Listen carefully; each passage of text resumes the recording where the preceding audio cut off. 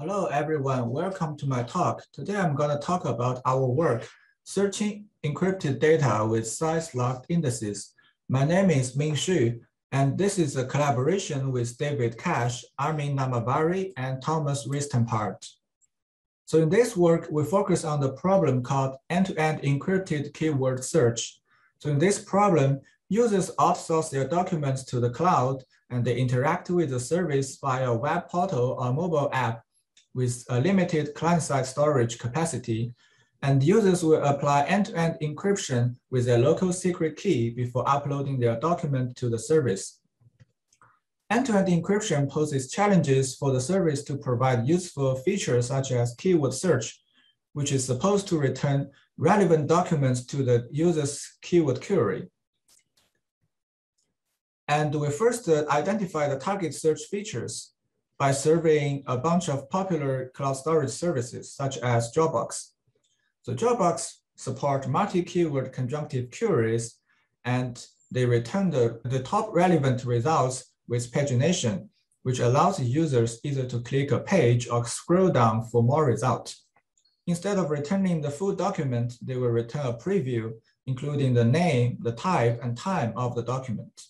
So we want to replicate such search features, but with end-to-end encryption.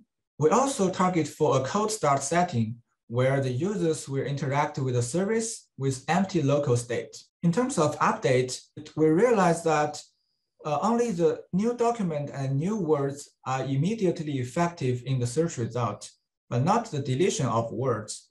So this is our threat model. We focus on the confidentiality of the query keyword and the documents. We want to protect them against the persistent active adversary who has a full transcript of the update and search history. We further assume the adversary with file injection capability, which allows him to adaptively inject documents of chosen keywords under the user secret key. This is a practical capability that has been explored in previous work. Now let's see one direction towards the end-to-end encrypted keyword search problem, which is called Dynamic Searchable Symmetric Encryption, or DSSE. DSSE can be summarized as three interfaces: setup, update, and search. For update, it supports both addition and deletion.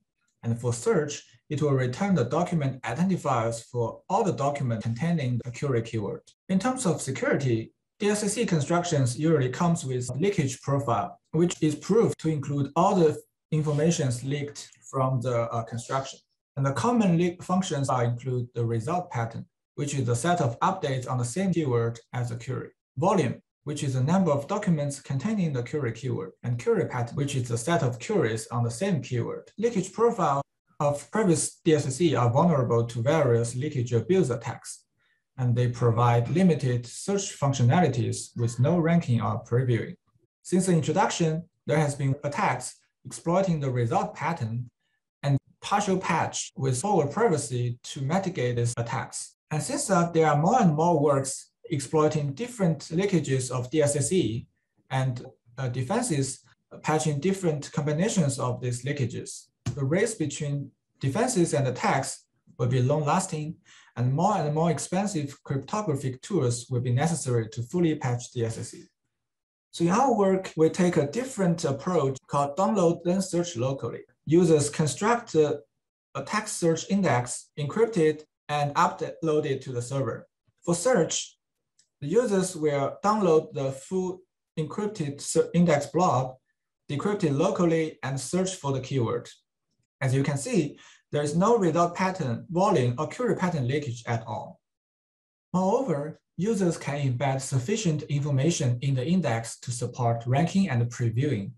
In particular, they can embed an inverted index, which is a mapping from the keyword to a list of postings, each containing the document identifier and the number of occurrence of the keyword in the document. And also a forward index, which is a mapping from the document identifier to the metadata of the document.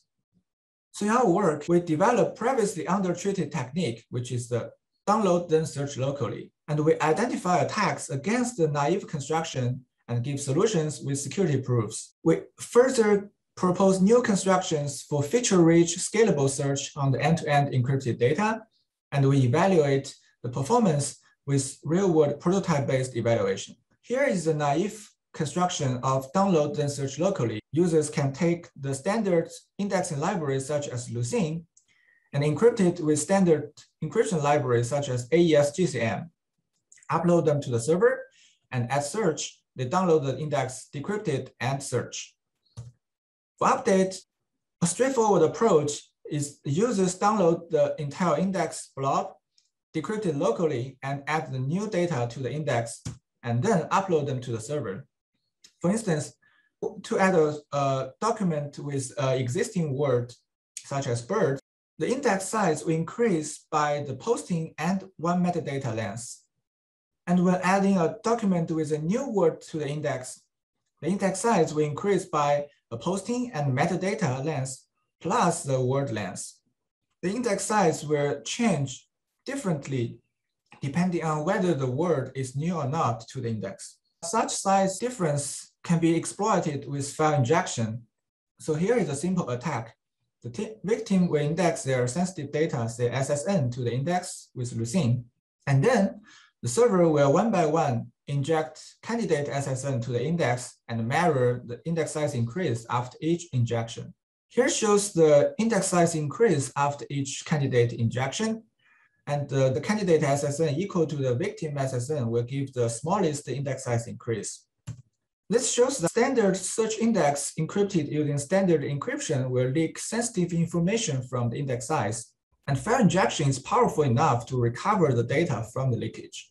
To fix the size leakage, we propose a definition called size locking, and it makes the length of the index a function of only the information we are willing to leak.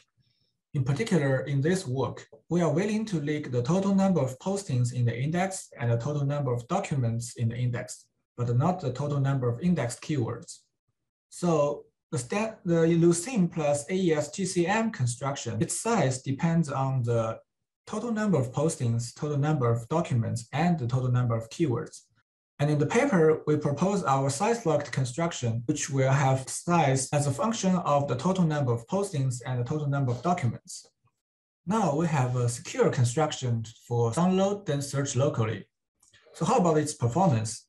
For the full Armin dataset, the full index size will get as large as 228 megabytes. And it means we need to download such large amount of data for every search. And out of the 228 megabytes of data, 212 megabytes of them is for the inverted index. Since we want to support top relevant search, can we reduce the cost to the necessary top relevant postings only? The answer is yes. And we'll achieve this with the secure vertical index partitioning.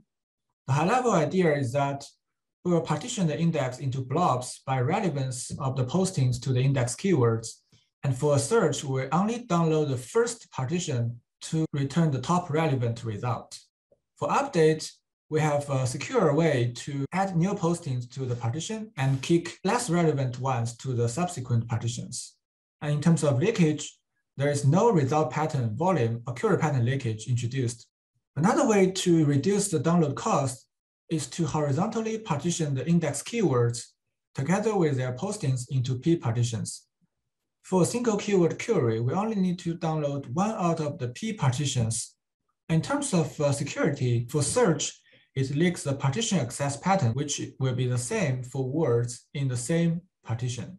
The horizontal partitioning can be combined with the vertical partitioning for more efficiency. So now let's see some results on how the different constructions perform. We evaluate their performance using the Armin dataset with different scale, the 10% error, 50% error, and the 100% error. Roughly, this means the percentage of documents of Armin dataset used in each sample. And we evaluate the basic size-locked download and search locally construction called full, and the vertical partitioned construction, V part, and the vertical and horizontally partitioned construction with P horizontal partitions called VH part P. We also compare against the baseline DSSE construction called counter DSSE. And this construction uses per keyword counter to achieve the forward privacy And in our setting, this per word counter needs to be outsourced to the server and download when necessary. So we focus on the search performance, and we evaluate with the KWEC2 client and Azure Redis cache as a storage server. The network bandwidth is about 100 megabits per second, and the round trip latency is about 13 milliseconds. We evaluate the performance with top 10 searches and averaged over 30 different keywords from Enron. Let's first see the bandwidth cost. For the 100% Enron, the full construction needs to download 228 megabytes, and with vertical partitioning alone to reduce the download cost to 25 megabytes. And with 10 extra horizontal partitions, it reduces the cost to 7.5 megabytes. So for counter DSSE, because it needs to download the per word counters and it downloads all the matched results, the average bandwidth cost is comparable to that of VH turn. For the search latency, full construction needs 12.8 seconds on average for 100% error. VH needs 2.5 seconds for query, and the VH10 only needs less than half second. And if we aim for sub-second end-to-end search latency, it turns out that we can use the vertical partitioning alone for 10% error, which will give us practical performance and better security than VH10. For counter DSSE, because of the extra download and processing cost, its search latency is worse than the partitioned construction. In the paper, we show much more details on how we handle updates, how we progressively transition based on the number of postings, and we have more evaluation results, and we provide formal security proofs and the leakage abuse analysis of our leakage. Thank you. That's all about my talk.